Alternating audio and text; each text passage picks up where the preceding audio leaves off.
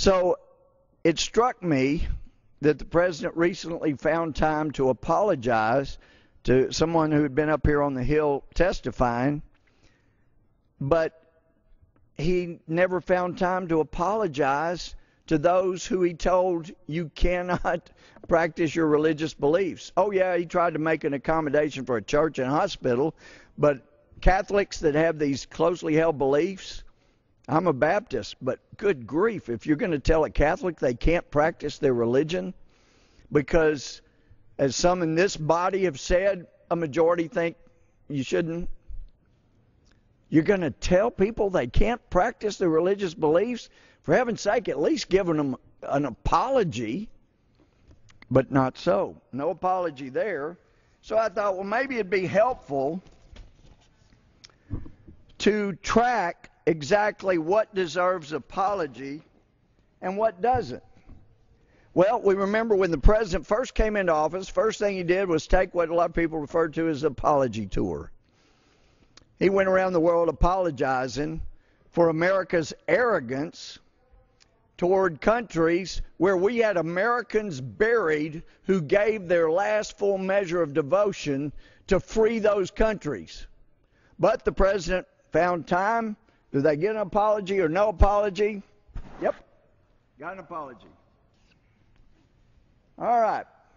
There were Bush policies that our president said toward countries that we actually give tremendous amount of money to, but who vote against us over half the time in the UN. Do they get an apology? Bingo. He found time to give them an apology. The family of Border Patrol agent Brian Terry, murdered by Operation Fast and Furious gun that our government forced to be sold to criminals. Well, no time for an apology. They don't get one. The CIA enhanced interrogation that saved lives and led to finding Osama bin Laden. We do have time to apologize for that. They get one. All right. Detaining terrorists who killed or conspired to kill Americans at Guantanamo, even though there's not been a single incident of waterboarding or torture of any kind remotely at Guantanamo, although when they throw feces or urine on our guards, we will take away 2 hours of their movie watching. Still, they get an apology from this White House.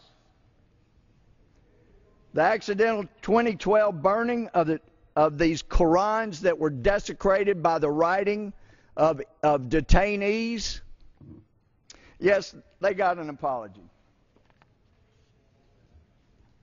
The families of the American soldiers who were killed after President Obama said he, quote, calmed things down by apologizing to Afghanistan. Nope, didn't get an apology. No apology there. Our own soldiers, but nope, no apology. Death of 2 Pakistani soldiers in Pakistan and the injuries of 4 other Pakistanis in 2010 when a plane, we're told, made a mistake. Yep, Pakistanis. They get apology, but Americans don't. Pakistanis do. The president's support for the Ground Zero Mosque at 2010 White House iftar dinner, opposed by most Americans, including 9/11 survivors. Most Americans didn't want a mosque at Ground Zero. The president said it was a matter of religious freedom. So basically, word apology I don't believe was used, but it was an apology. We believe in them being allowed to do that, even though it offends most Americans and victims' families. Yep, they were at the White House hearing how sorry he was that Americans opposed that. Comments in 2011 that Israel should return to its 1967 borders that would have subjected it to relentless attacks and vulnerability, as Prime Minister Netanyahu explained. No, Israel doesn't get one. No apology for Israel. His good friends Bill Ayers and Bernadine Dohrn, the first people to have a fundraiser at the house for him. They were part of a radical left-wing group, Weather Underground, detonated a bomb at the Pentagon in 1972. And we know there are people still serving the military that were around when the Pentagon was attacked by his biggest, earliest supporters. They don't get an apology. No apology there. Ordering many Christians to violate their religious beliefs and pay for abortion, drugs, and contraceptives. Nope, no apology there. Violates your religious beliefs, too bad, no apology. Comments by President Obama and President Sarkozy in 2011 at the G20 summit where they belittled Israeli Prime Minister Netanyahu. He's Israeli. No apology for that.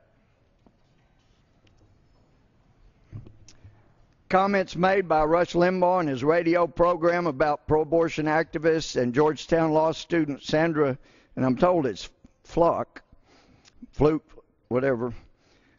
Yes, President found time for that apology.